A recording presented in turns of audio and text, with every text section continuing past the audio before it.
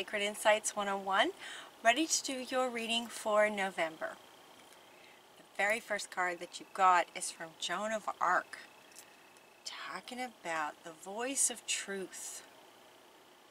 And what she says is to stand strong, focus on your purpose, release the fear of persecution, and speak your truth.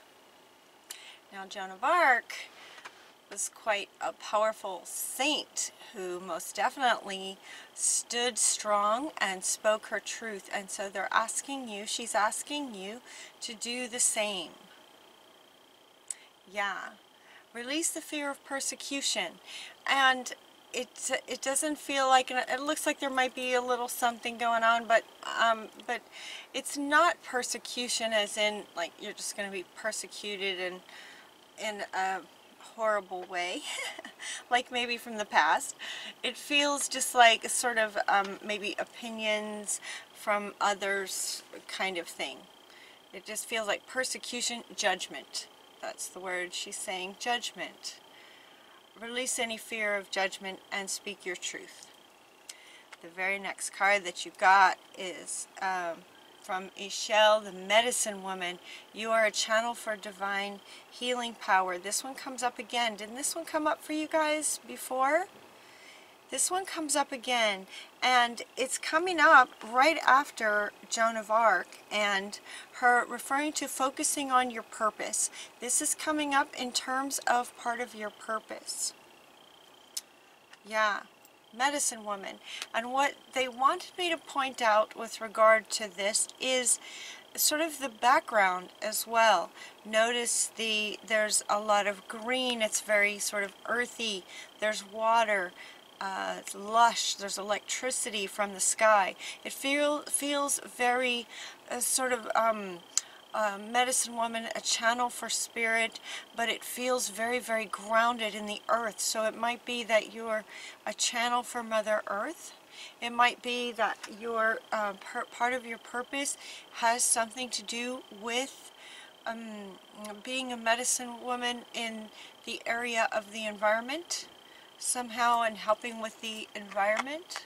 A medicine woman, but in terms of the card just being so lush and just sort of earthly, you know, it's very earthly. It's not it doesn't feel as much sort of like spirituality as being a medicine woman for the earth.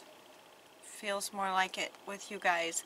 And you also got Isis saying that so there's a past life. One of your past lives is involved in this. This situation involves past life memories, and that's coming up with this, which is coming up with this. So this feels really profound for you guys in terms of your purpose. Your purpose being to sort of stand strong, be a channel, speak your truth. And it feels like if some of you are feeling like this does not resonate with you, they're saying that this could have been very much the case in a past life, and that at this time these memories are coming back. These memories from a past life are within you, right? All of our past lives are in our DNA, and memories from a lifetime when you were this, it feels like, are coming to the surface for you to help Mother Earth. That's what it feels like. Now, some of you are going to be spiritual, some of you may be spiritual. This is a general reading. So you kind of feel into that and see how that resonates with you as a medicine woman. And have you been experiencing some things lately where, you know, things feel like they're just kind of coming up into your awareness? They could be coming from a past life when you were a medicine woman. How exciting. And then they're asking you to be mindful and soulful and pay attention to your body. They're really having me feel this center right here. This center in terms of your passion and purpose. Those two words going together, passion and purpose. what would light you up about this? So Joan of Arc is saying stand strong, and Pele is saying, okay, and what would you be passionate about? Where your passion is easier to stand strong despite judgments, fear of persecution, fear of judgments. It's much easier to stand in your power when you're passionate about something. So this one wants to come back again too, to say you decide how you would like to,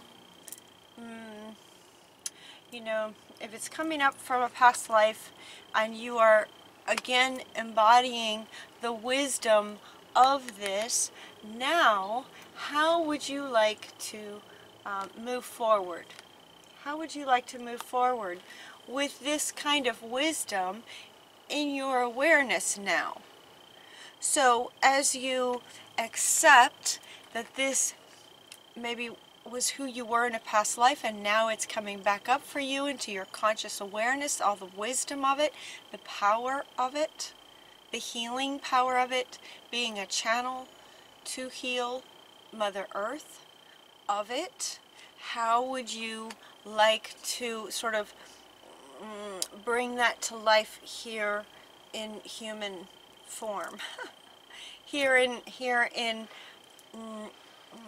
life, what would you like to do with that wisdom? And they're asking you to really stay strong with your own voice. Stay strong in your own truth about that. So those 4 cards are very powerful. First things that came up. And this one is coming up right underneath that. You can do this. You can do this in terms of standing up for your own, speaking your own truth, and what you know is true. It looks like you might have, some of you might be having some persecution. Some of you might be having some differing opinions to what you would like to do.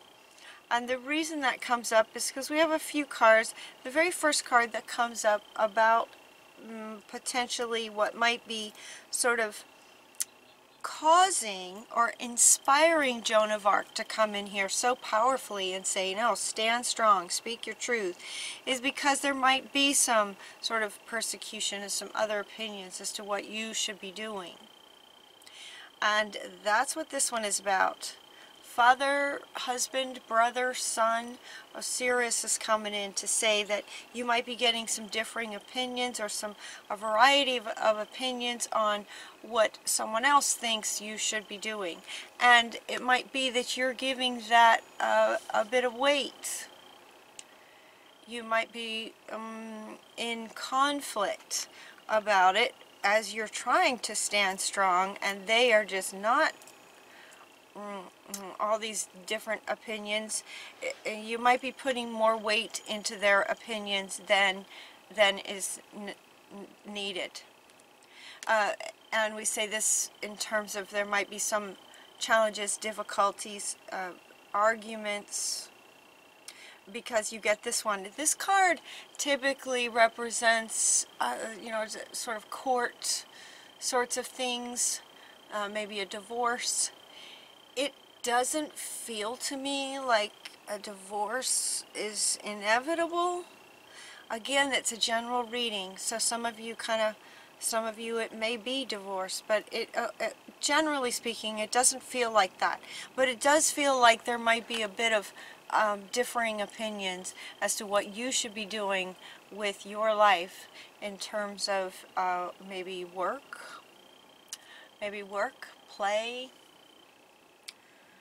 who you are, what you stand for, what you love, what you're passionate about, those sorts of things. Because she's coming, she keeps wanting to come back up, you know. Stand in your own truth. This is who you are. This is who you were, and it's coming up to the surface now. So it might be causing some trouble. So hold on to what you're passionate about. Stand strong in your own truth.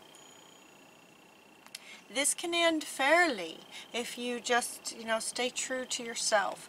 They're also suggesting that you see the other's point of view.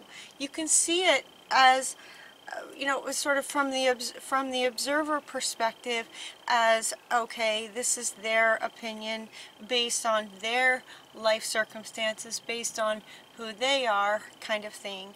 And now I hear you, you know, I hear your opinion, and now I'm going to just sort of take some time, and then I'll decide what I'm going to do for myself as far as standing in my own truth, following my purpose. That's mine, you know. So it doesn't have to, it doesn't feel like it has to end in divorce. It doesn't feel like this is necessarily divorce, but there might be some strife going on that can be worked out just by you just standing your ground. You can see their point of view, but stand your ground. They're also offering that there might be a grandparent that you can talk to about things. There might be a grandparent who, you know, you have a very special bond with, that does hear you and appreciate you for you and your truth and honors that for you. If you have that in your life, how very blessed you are, right? So appreciate that, and maybe spend some time with them, because a beloved grandparent, you know, has, as you know, as an elder, would have wisdom that would allow you to, you know, sort of see yourself through their eyes. And that might help with this. These on either ends of the table wanting to come up together. So a beloved grandparent with all that wisdom might be able to inspire you and help you stand stronger in your own truth. You're also getting to forgive. The Miriam is coming in to say forgiveness. And the thing about this card, you know, there's so many cards that talk about forgiveness. This one coming up for you guys to indicate with the 2 here, that typically means that there is forgiveness of other and forgiveness of self.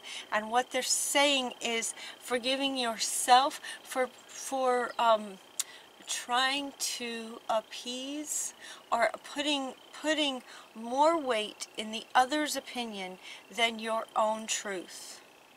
So it's a bit of forgiving yourself for abandoning yourself and abandoning your own truth by giving more weight to the other than your own inner self.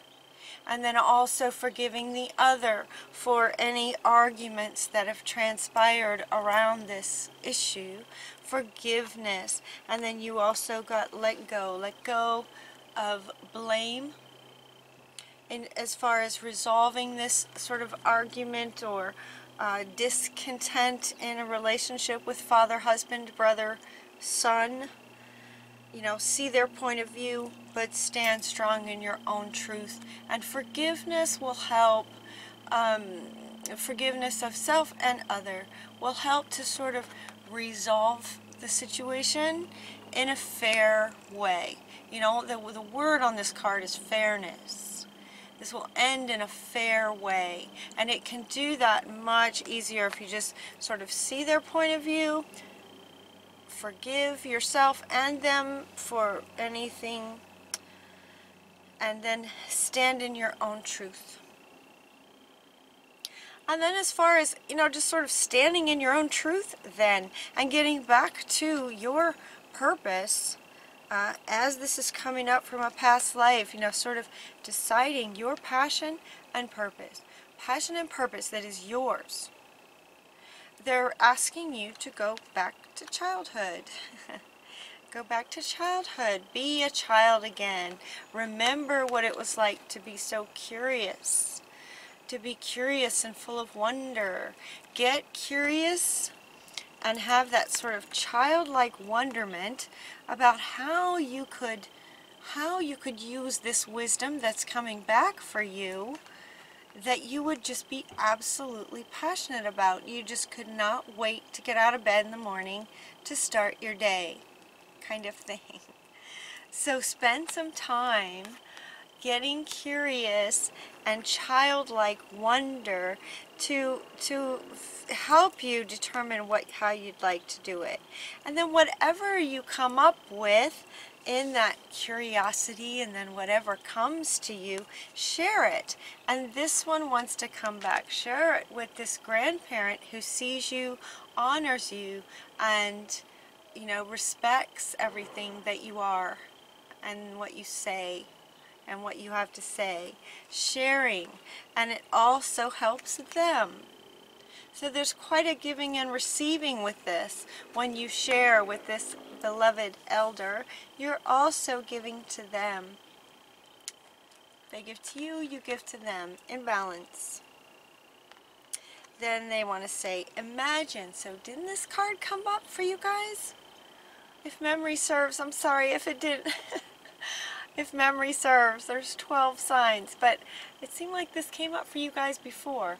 Anyway, it says, what would you see, feel, think, and hear if your wish came true?